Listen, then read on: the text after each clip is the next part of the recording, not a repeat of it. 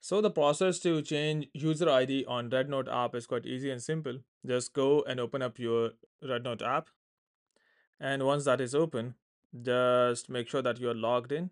And after that, just go and tap on this profile icon at the right bottom corner. This opens up your profile.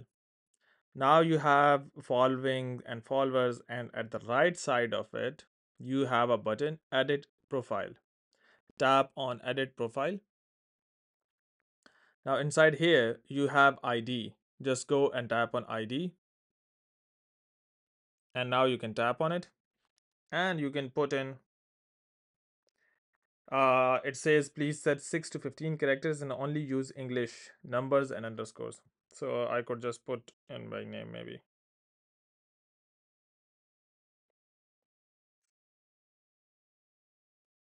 Tap on confirm, and if the ID is available, it would simply allocate you. In case if it is not available, it would put an error and tell you. Just go and tap on save, save, and it is now saved. Hope by doing so you'll be able to change user ID on RedNote app. But before you go, please like, subscribe, and share. Thank you.